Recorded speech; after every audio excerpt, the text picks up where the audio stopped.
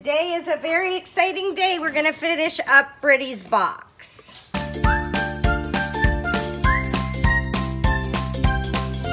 So we have some cool stuff in here. We have these old dears, grumpy people that are gonna sit on there.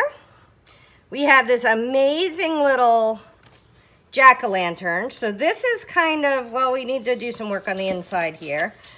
But we need to embellish our embellishments.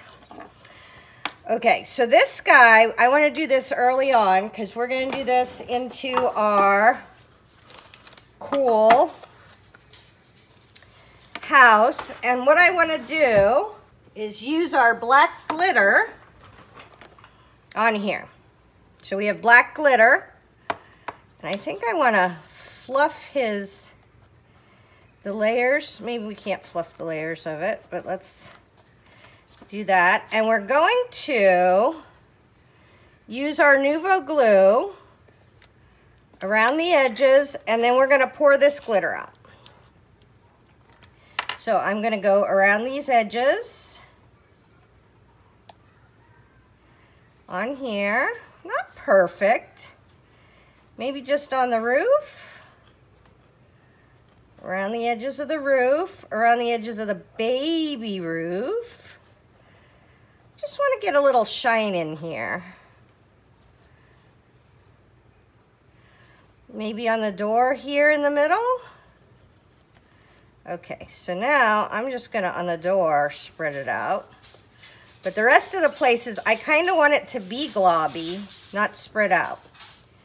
So we're going to put this on, and we're gonna leave this alone. It can just sit there and dry, because glitter's kind of a pain in the rear, but for Britty, I'm willing to use it. Okay, next thing we want to do is I have these wicked cool candies that we can put in here, right? And then maybe a few on the ground. But I want to take, and the nice thing about these is you can color them with alcohol ink, so they're even fancier. I should have had my old lady glasses for this. But we're gonna give them a little zhuzh of orange, and this is alcohol ink pens. And I will probably do these up. All right, let's see, can we do it this way? This is why I wouldn't do this for anybody but Britty, because it's kind of funny. I'll probably do one for our house for Christmas. There we go. And then let's go around here. I wonder what would happen if we did India ink. Let's try that. Okay, it goes around in a circle. I was like, oh, I feel like it's moving up. It just goes around in that whole circle. How fun is that? Okay, and that's drying almost immediately. I'm not feeling any, like I'm gonna transfer it around. Where did we start? Right there. And that just made this super pretty. So now I know I can start at this end and just work my way up. I thought they were in circles, but they go all the way around. And we're gonna put what's called clear rock candy on this. And this is gonna be weird because Tim Holtz said you could paint them with your glue and then just dip them in the clear rock candy jar. So if I'm gonna follow Tim Holtz, I feel like I should be in for a penny, in for a pound. Listen to him on this, because these are wicked cute. I don't know, I was thinking when I started that there wasn't very much oomph in the orange. Maybe it takes a minute for it to sink in, but I'm feeling like we got a good amount. Let's try a wee bit of the India ink, because I think I have an India ink orange. Do we get a brighter color? And I don't know that that's working as well as the alcohol ink. Okay, so We are gonna go with this. Now, here's our clear rock candy. We are gonna get our squeezers. This time I will have to use a brush. I don't like to use the brushes because I'm not good at cleaning them. But we're just going to take a little tiny bit of Mod Podge.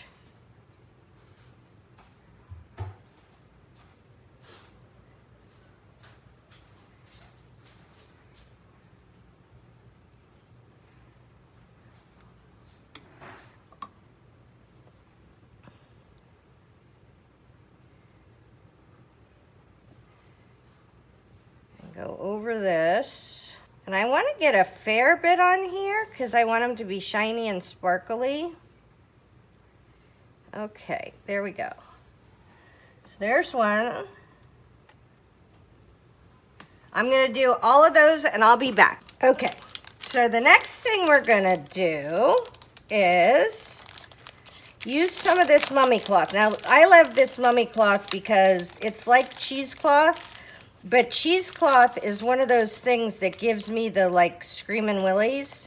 I just can't with the texture on it. But this mummy cloth is really cool. Okay. And the thing that's neat about it is it like frays itself. So you can make a really cool, creepy, like drapey thing going on. And we're gonna dye this with a little bit of India ink. You can dye it with spray stains. You can dye it with anything.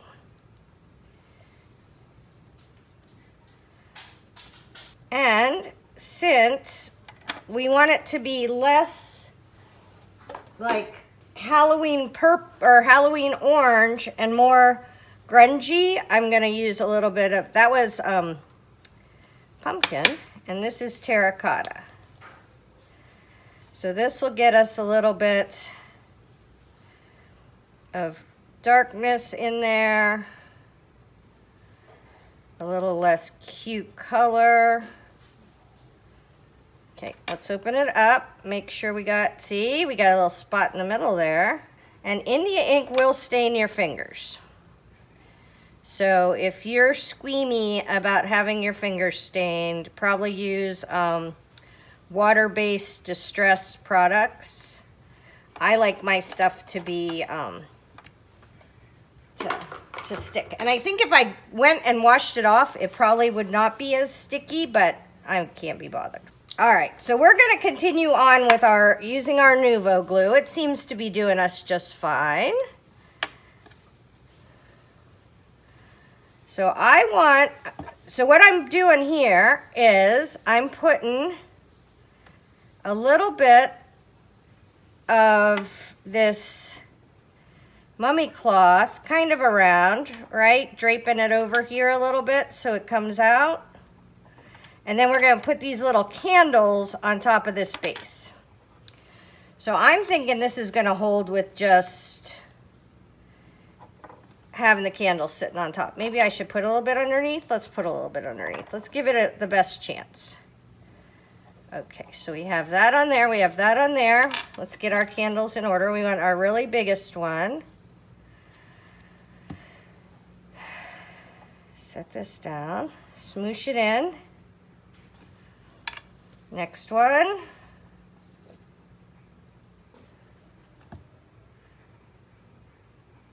Smoosh it in. Last one. Smoosh it in. And let's set this aside. Whew. Okay. How's our, oh, those are doing really well. The thing I like the best about, I got this little Simon Says stamped silicone mat. And the thing I like best about it is it's silicone, so it will not, like stuff won't stick to it. Like glue and glitter. All right, we're gonna stick these down in here. And just a little peek of glue, because I don't want them falling out on Britty. I don't want her having to manage her Halloween decoration.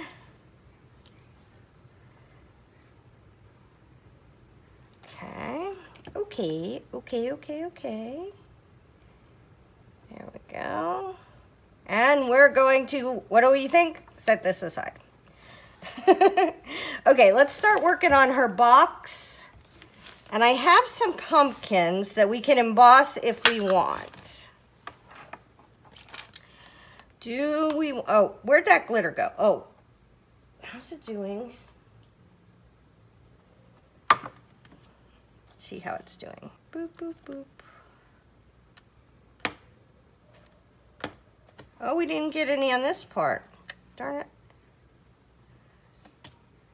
Oh, it was still okay. Well, I guess we can definitively say our glue is still wet.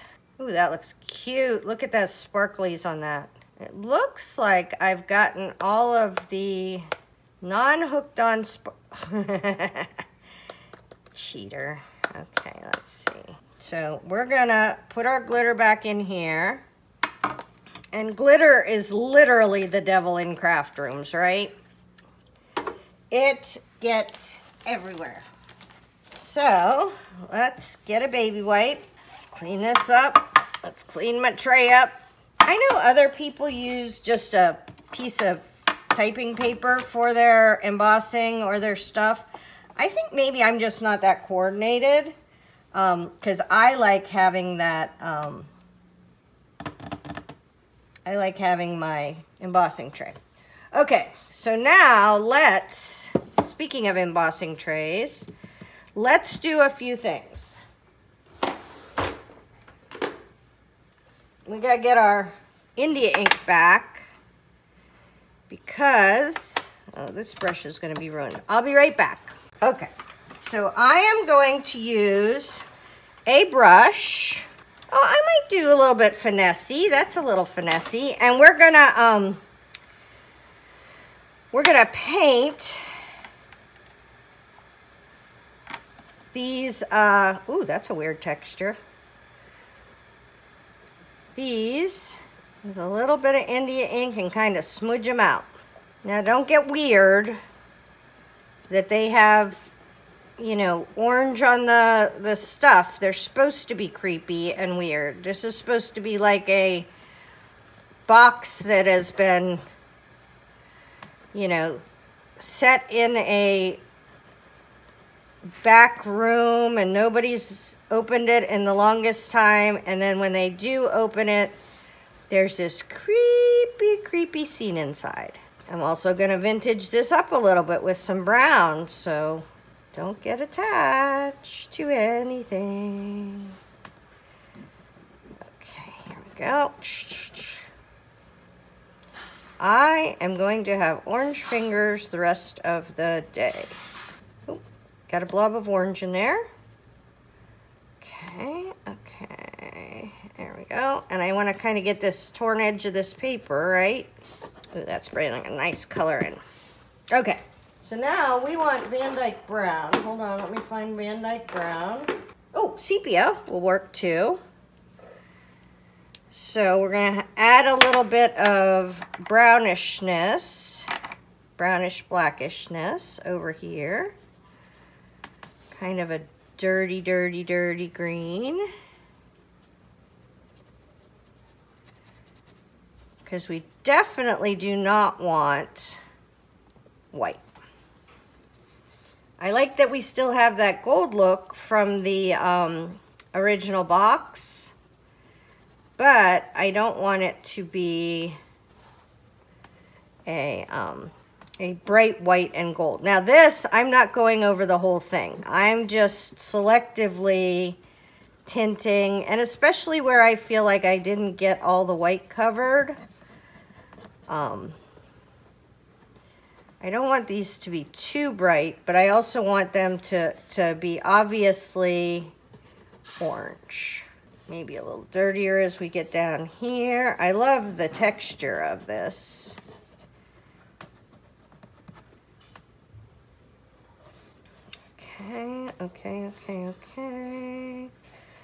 Okay. All right, so, see, I'm gonna go around the outside of this.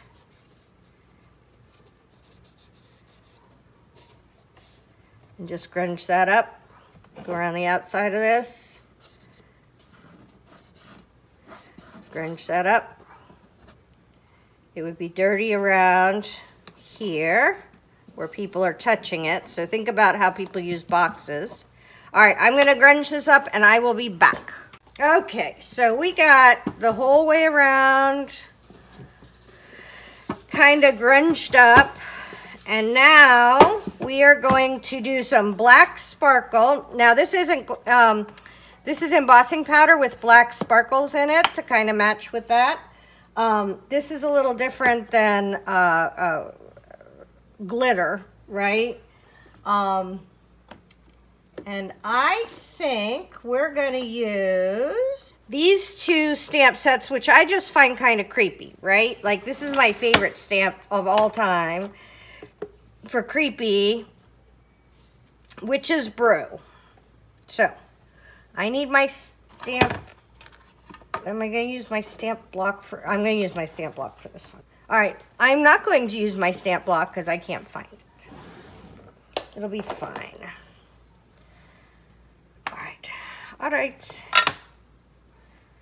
So we're going to ink this up real well. I'm going to put this right here on the corner because I love this one.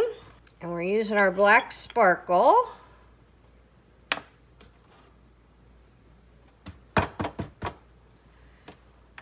Ooh, that looks cute. And now we emboss. Did we just not get it on that bottom part? Let's try a little bit more. See what happens there. Oh, there we go. Okay. And this is really cool in person. I don't know how well it translates on the camera, but the black sparkle is a fun embossing powder. Okay, next we're gonna do... I just love these spectacles. I'm going to do these spectacles right there. Okay. This might actually work better than using a stamping block because we have the dimension of that. Look how cool that is. Oh my goodness, I love it. Okay, I'm going to go black sparkle emboss a bunch of this and I will be back. We're at the final stretch. I did a ton of sparkle black embossing. I grunged up the inside here. I am going to assemble my collage. So I'm going to put the stuff kind of in here. Then I'll tip it up so you can see it. And then I will glue it all down and I'll put a picture of it at the end. All right, so we have the people standing, we have the candles, we have the house, we have the basket with the little candies in it. We have our mummy cloth to kind of zhuzh this up. I'm going to glue this down and I may put some mica across the bottom, but I will take a picture because I can't really show you this visually. It falls down, right? But I will take a picture and I'll talk about it at the very end. All right, here's how Britty's box came out. I think it looks super fun, especially since this was my first real assemblage box. I think that it turned out amazing, and I'm very happy with the results. Hopefully you love it too. Tara Jacobsen, Artsy Fartsy Life.